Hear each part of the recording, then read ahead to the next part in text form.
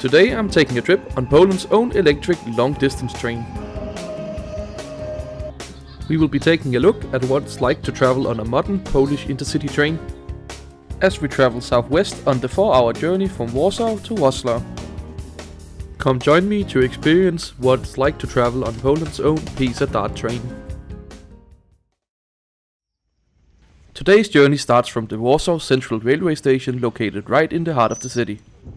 Opened back in 1975, the station sits right next to one of Warsaw's most well-known landmarks, the incredible Palace of Culture and Science building.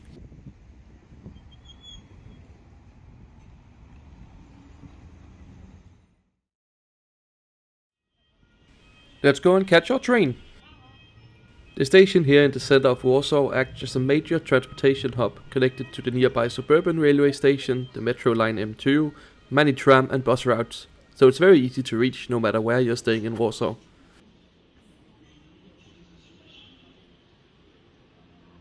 The main concourse here at the station is brightly lit, has plenty of shops and places to eat, as well as good information on train departures, as well as a major ticket office.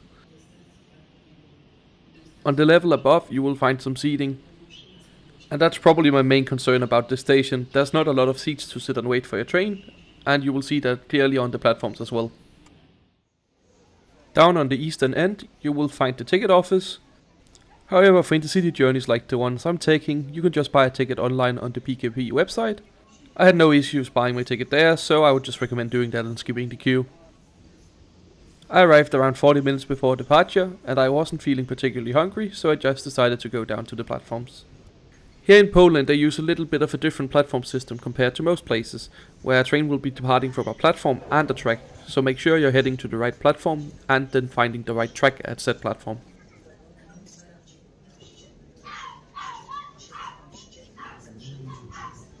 Seeing all those people standing down on the platform, I was kinda regretting not going to the McDonald's and just sitting there.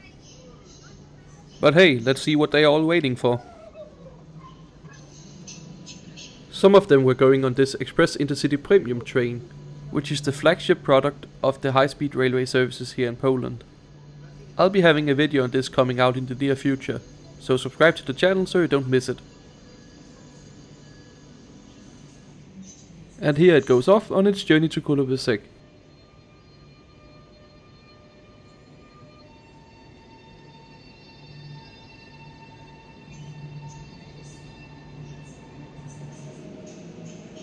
Along the platform you will find these screens showcasing the formation of the train and where each wagon will be placed on the platform. I will spare you for the wait time on the platform, so here's our train arriving. Intercity 1624 Fredro, which starts from the Warsaw East railway station before arriving here in Central.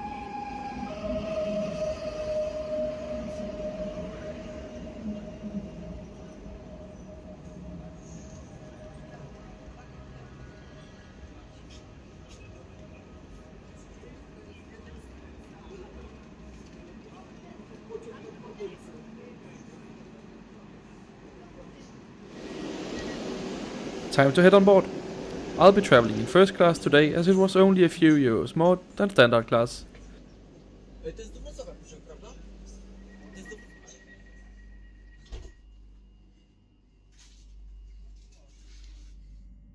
While the train arrived early from the Warsaw East railway station, we ended up sitting here 20 minutes after scheduled departure time.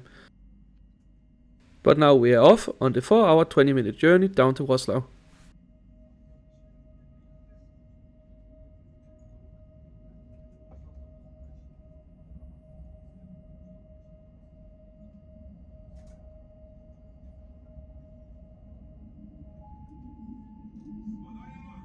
And now as we roll out of the station, it's the perfect time for us to take a look at today's route. We are traveling on board Intercity 1624 Fredro, which starts from the Warsaw East railway station before arriving here at the Central station. After that the train continues to the Warsaw West railway station. From here we will head in a southwesterly direction towards Częstochowa, stopping in a few towns along the way. After that the train takes the line west towards Opole and Wrocław. The train covers the total distance of 411 kilometers in just about 4 hours and 31 minutes. This gives the train an average speed of a respectable 90 kilometers per hour, traveling at speeds of up to 160 km per hour. As we make the way out of the Warszawa area, let's take a look at the seat. In the base of 4 you will find a fold-out table big enough to fit a laptop. There's also a power outlet for each seat, a movable armrest, as well as what I think is cup holders, in a bit of an odd spot. There's a head cushion. The seats are fairly firm, and I think for the 4 or 5 hour journey down to Wrocław is about the maximum I would do in them. The train also features free Wi-Fi, but took many attempts to connect, and when it did, it couldn't even load the YouTube homepage. Let's have an explore of the rest of the train. Now we're passing through first class, which is in a 2+1 layout and has plenty of luggage racks and overhead storage.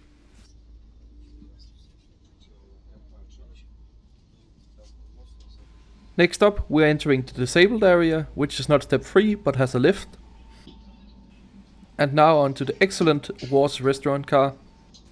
I'll be sampling the food from that later in the journey.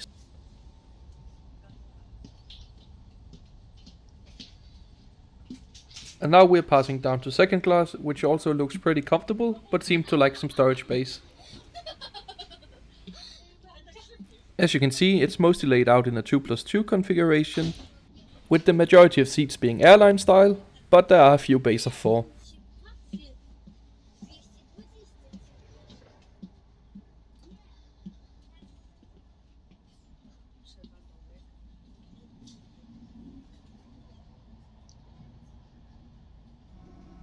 And no video is complete without a look at the toilet. The soap sensor worked fine, unlike the one for the water tap. It would seem like the train already has run out of paper, but there is a hand dryer. Otherwise the toilet's clean, so it gets a thumbs up from me. As I mentioned earlier in the video, these trains were built domestically here in Poland by their own railway manufacturer Pesy. The trains have had a fair bit of issues with delays and reliability, and it would seem they still struggle here 6 years after the first one was introduced to service in December 2015. Shortly after we departed Warsaw, the train came abruptly to a stop in the middle of nowhere. The train seems to have lost power, as all the lights went out and my phone stopped charging. A few minutes later, it seems like they managed to get some power to the train again.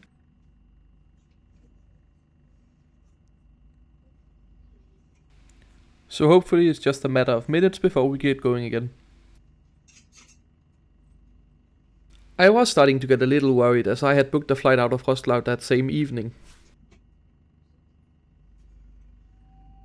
Luckily, shortly after we were on the move again. But at this point we are now just south of Warsaw and we have already picked up a 40-minute delay. That being said, these trains do pick up the speed quite quickly, and with that, cue the montage of the scenery along the route.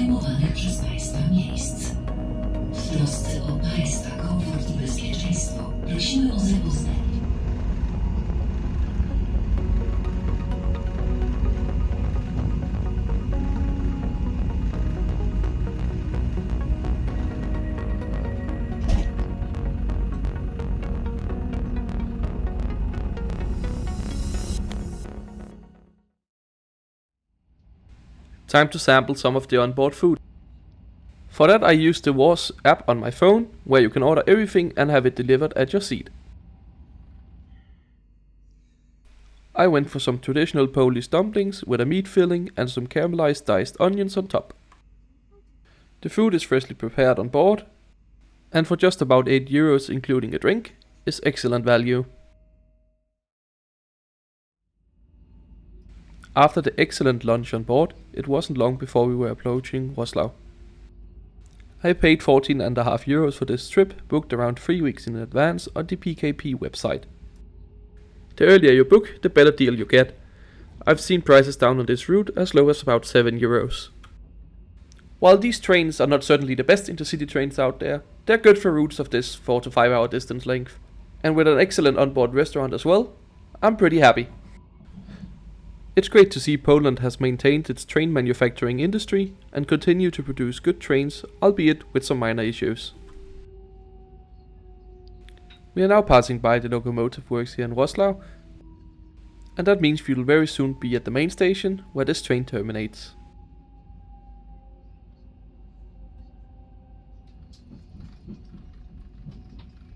It was great being back in Poland, and I hope to come back again sometime in the future.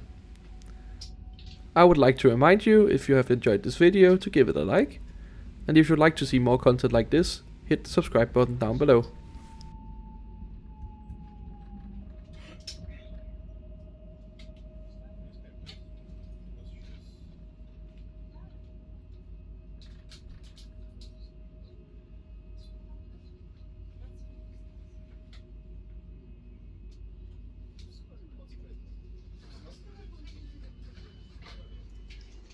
If you'd like to follow my travels in real time, I have a Twitter where I post my travels.